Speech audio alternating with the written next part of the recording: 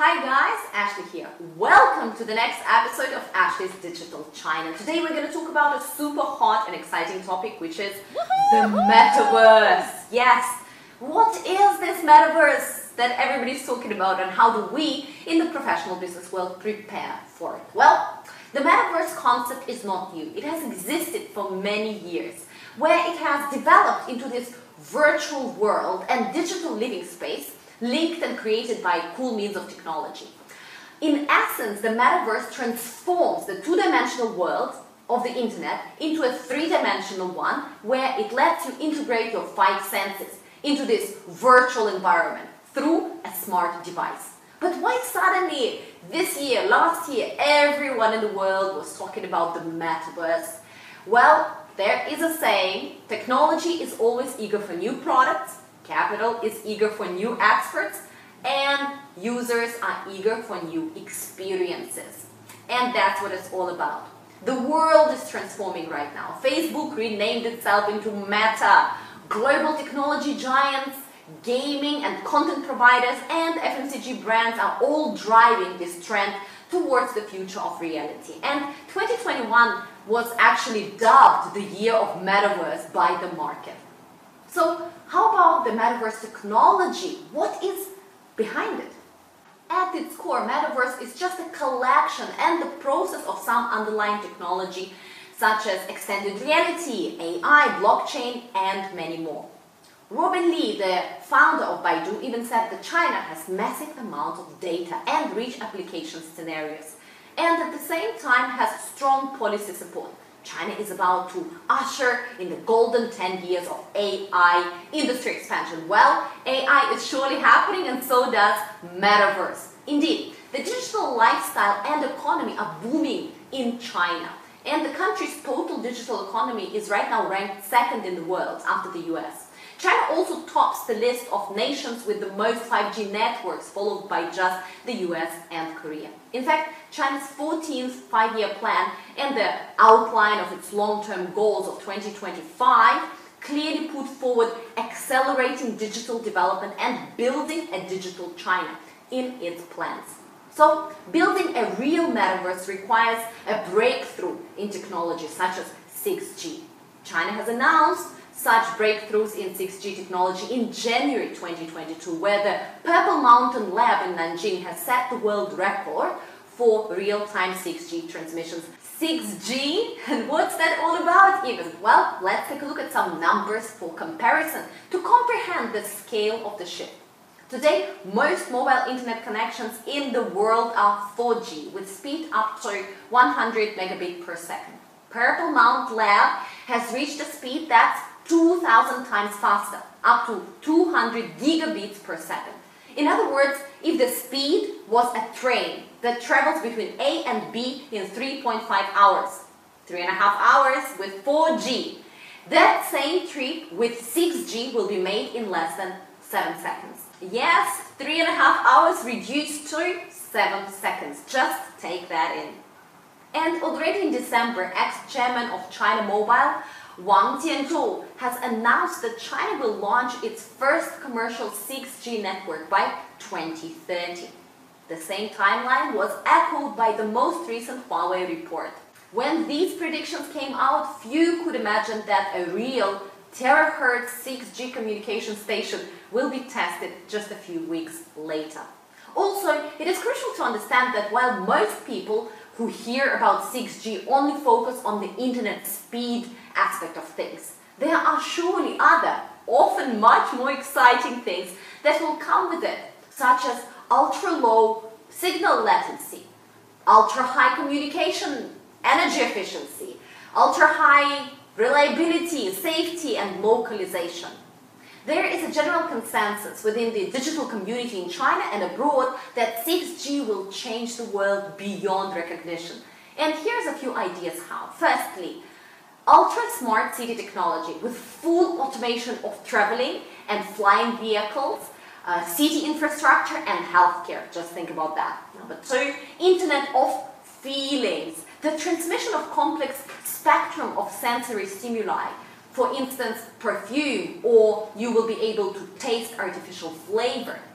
Number 3, holographic communication. Enough said. Number 4, ultra-smart telemedicine based on the communication that is tactile. For instance, a smart headband that reconstructs the brain signal and presents them in a 3D video.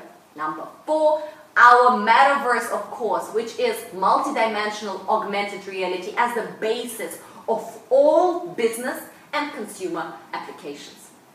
In essence, within the next decade, the world could become a merger of physical, biological, and digital reality with, some say, 10 billion people and 50 billion ultra-smart devices, all powered by 6G IoT. Okay, mind blown, I'm sure, mind blown. China and the rest of the world are building metaverse, but how will China's metaverse be different from the rest of it? Well, it will definitely be clean, controlled, compliant, and likely crypto-free.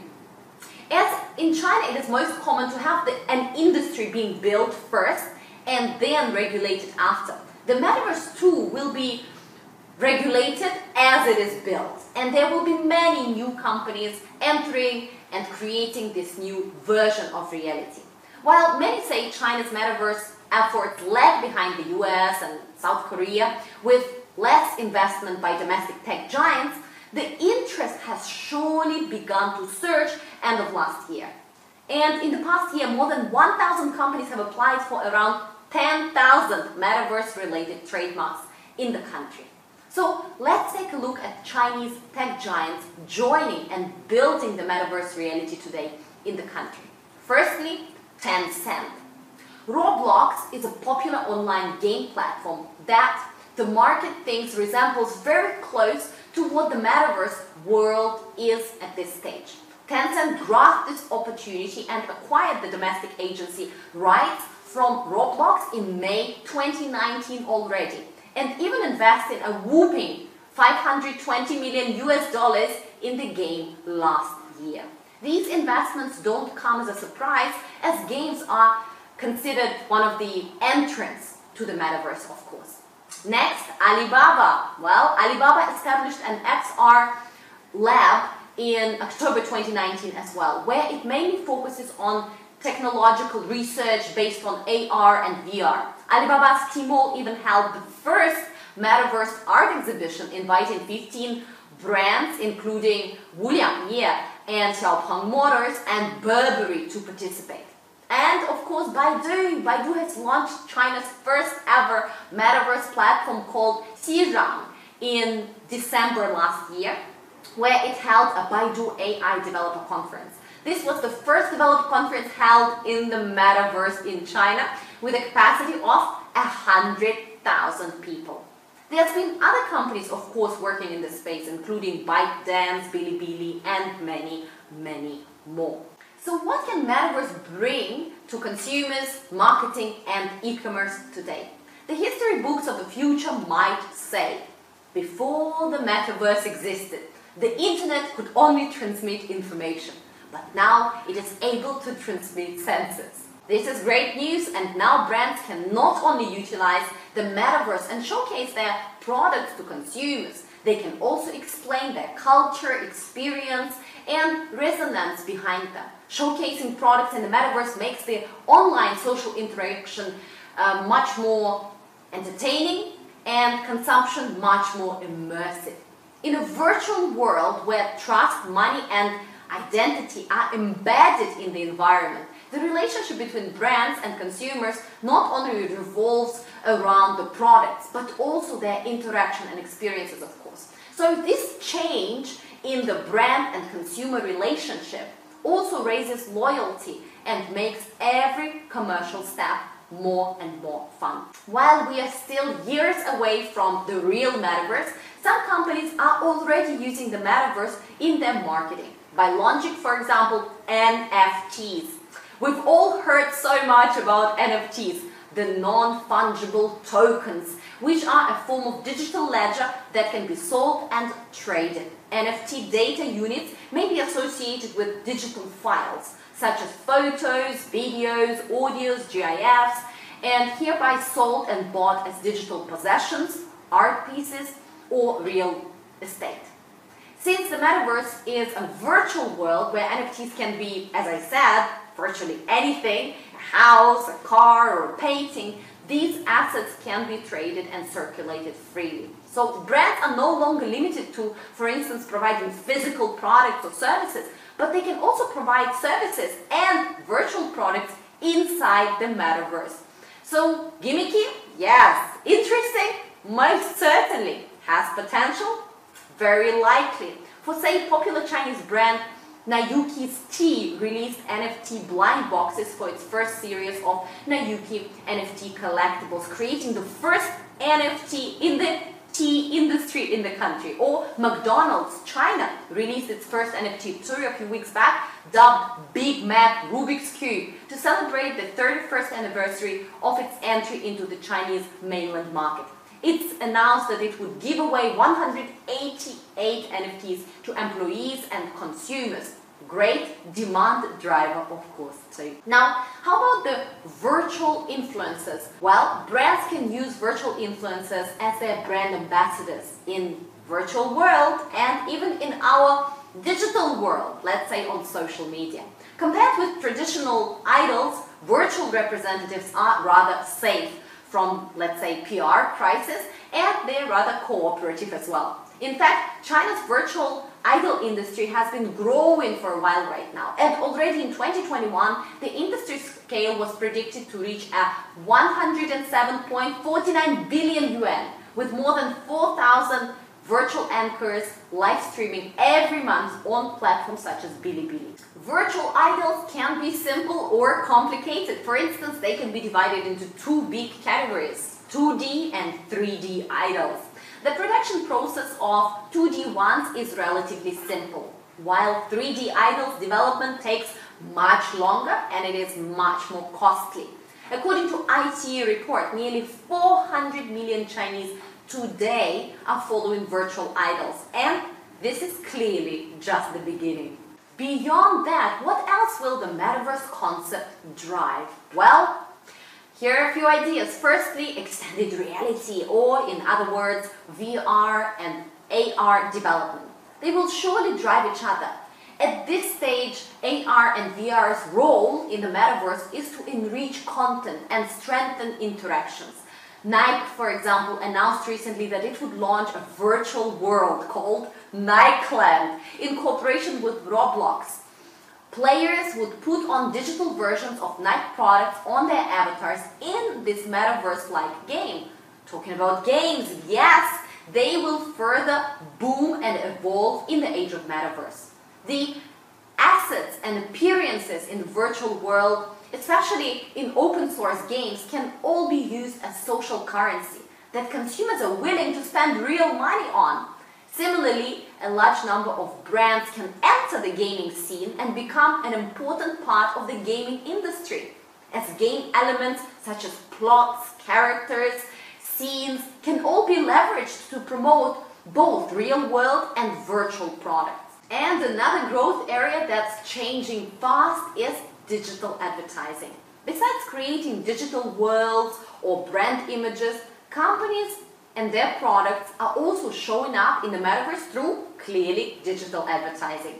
The metaverse creates a new world for consumers where everything is possible. That's new scenarios, new use cases, new user journeys, and as long as you are creative, everything in the real world can be realized in the metaverse, plus much, much more. This also means that it is possible to move real-world advertising, be it offline or online, into the virtual world, and in this process make much cooler, much more tailored and much more fun advertising industry. So from digital marketing, we're going to go to virtual marketing. Think about that. The shift has started slowly already. Take a video game advertising technology company, BeatStack, for example. BeatStack initially engaged in outdoor advertising in the real world, but they have since transferred this technology into the virtual world. So what's still to come for us marketers? It all remains to see. So what shall we prepare for? The metaverse, as we imagine it now, has its start in games. Games with strong social features, augmented in rich content, creative incentives, and the many playable themes brought about by being in a virtual world where you can be anyone, anywhere, doing anything. With all this in mind, we can say that digital marketing, as I said above, will likely evolve into virtual marketing and will get its start in the Metaverse by entering these gaming platforms, implementing themselves in the gaming experiences and player creation process, and even cooperating with players in product development and sales. In addition, the starting point of the Metaverse is not a platform, but content that can be independent, self-iterative, and multidimensional enough to attract users to participate in this experience and even start creating themselves. With 6G, blockchain, AI, and XR, the world will change beyond recognition within the next decade or two. The way we study, work, have fun, market, and sell will change and evolve too. These are some exciting times, and we are preparing for them together. Now, this is it for today. Remember to subscribe to my YouTube channel, share this video with your friends, and check me out on LinkedIn under Ashley Dudarenok for your daily dose of China business insights. Meanwhile, stay awesome and chat soon. My next video is coming up.